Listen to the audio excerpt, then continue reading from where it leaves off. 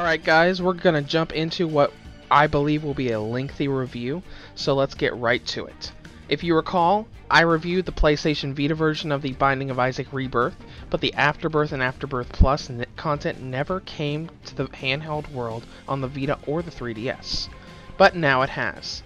With the Nintendo Switch in mind, let's take a look and review the Switch version of The Binding of Isaac Afterbirth Plus.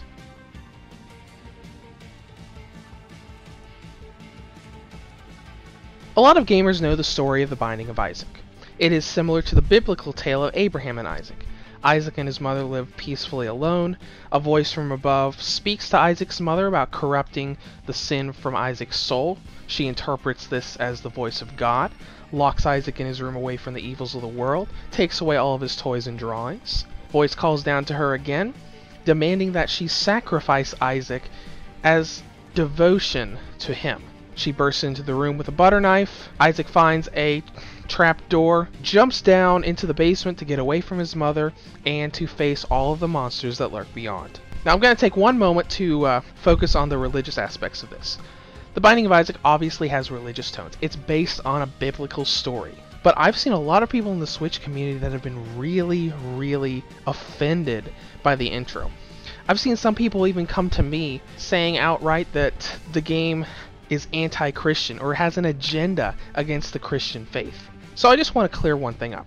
I can't give you specifics because it's spoilers about the game's ending.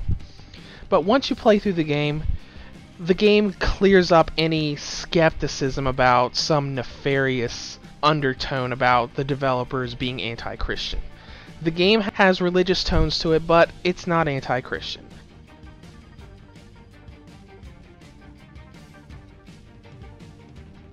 The Binding of Isaac Afterbirth Plus, like all other versions of The Binding of Isaac, is a 2D top-down random generated roguelike Zelda-like twin shooter-like dungeon crawler. It's got all of those elements packed into it as you go through randomly generated dungeons. Now, the first thing we need to note on, this is The Binding of Isaac Afterbirth Plus. On the Vita and the 3DS, we have The Binding of Isaac Rebirth. So, from a handheld gamer's perspective, what do I get in Afterbirth Plus that wasn't in Rebirth? Well, you get all of the DLC that was added in the Afterbirth expansion and the Afterbirth Plus expansion. This totals up to the new Greed Mode difficulty, daily runs with online leaderboards, 3 new characters, 4 new dungeon variations, 2 new dungeons, both with new final bosses and the complete ending to the story, over 240 new items, weapons, and trinkets that you can pick up, a lot of balancing, new challenges, new enemies and bosses, variations of older bosses, and one of the biggest things, local co-op. In the Vita version and the 3DS version, you couldn't do multiplayer. In the Switch version, you can. Now, of all of these things, the biggest things to note on are Greed Mode and daily challenges. But before we go into detail of that, let's just go from a newbie's perspective and explain what the gist of Isaac is. When you start a run through the game, you choose a character, and the game puts you in a randomly generated dungeon. These dungeons progress like the 2D Legend of Zelda dungeons. You walk into a room, enemies spawn in the room, the doors lock behind you. You have to defeat all of the enemies to unlock the doors and be able to move forward. You keep doing this over and over through the stage until you reach the boss room. Once you defeat the boss, you get to go to the next stage, next level. Now it's a little bit more in-depth than that. There is a random element. You get random items in every run, random rooms, random enemies, and even bosses are generated randomly. So when you go through the basement in run 1, you might get a completely different boss when you retry the game later. And that's really the part of the game that really makes it feel like there never really is an end to it. You have dozens upon dozens of conditions where when fulfilled, you will unlock new content, like characters, items, bosses, challenges, dungeons, game modes. The list goes on.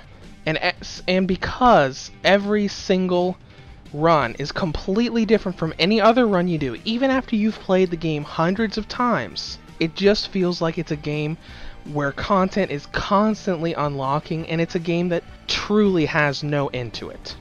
And of course, if all of the challenges and the normal runs aren't enough for you, the new Greed mode added to Afterbirth adds a new level of intensity to the game. In Greed mode, instead of going from room to room to room, you have one room where you're fighting off 10 waves of enemies coming at you, and there's a time limit. Wave 1 appears and you have 10 seconds to kill all of them. If you don't kill all of them by the time the timer runs down to 0, the second wave spawns while you're still fighting, and if you don't catch up then, the third wave and the fourth wave. And this keeps going, and the chaos can get literally crazy as the room fills up with enemies and bosses alike. That's an overwhelming amount of content. But if you want to talk about completion, you want to unlock all the story content so you can see all of the bosses and all of the endings. Now to do that, you should know that each successful run, could take anywhere from 20 to 30 or 40 minutes, depending on what character you're using and how good of a run that you get. But to do completion, you have to defeat the initial final boss, which unlocks the second final boss. Defeat that second final boss 10 separate times, and that unlocks the first Afterbirth dungeon. Then you clear the first Afterbirth dungeon and its boss to unlock the second Afterbirth dungeon, dubbed the Afterbirth Plus dungeon. You clear that dungeon and you obtain the true final ending, and the story is technically over. Now that is a grand total of 13 successful runs, which is very difficult to do. So if you want completion time, if you're an expert at Isaac and you don't run into any problems in any of your runs, that is a bare minimum of 6 to 8 hours of gameplay. Now, if you're a newbie or just someone coming back after not playing it for months, relearning the game, building up your skill, and unlocking all of the content would likely take you at least 20 to 25 hours. There's a reason a lot of people have said that they've spent hundreds of hours on Isaac, because it takes so long to truly unlock everything, even just the story-based content.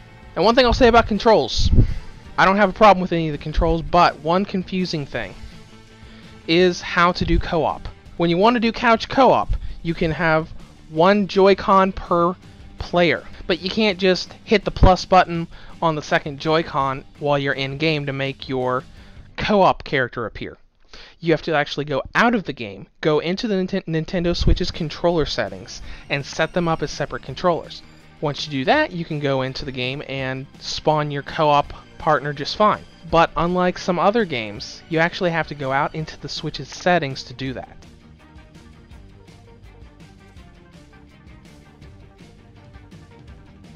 Now let's get to presentation. Visually, The Binding of Isaac looks pretty much the same as it always has. It has a very retro look. There's a lot of jagged edges around the drawn character models. And one thing to note is that the flash filter option from the PC version, the flash filter that made everything look smoother and look a lot better on PC, is not in the Switch version of the game.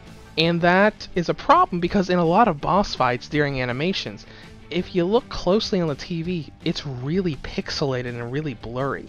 So having that flash filter would have been really nice, especially when you're playing on the TV. The only other issue is slowdown when you're using certain abilities. You'll have situations come up every once in a while where you'll see the game go into some pretty severe slowdown for a couple seconds. This is most common with the character Azazel, the demonic winged character that can use charge attacks.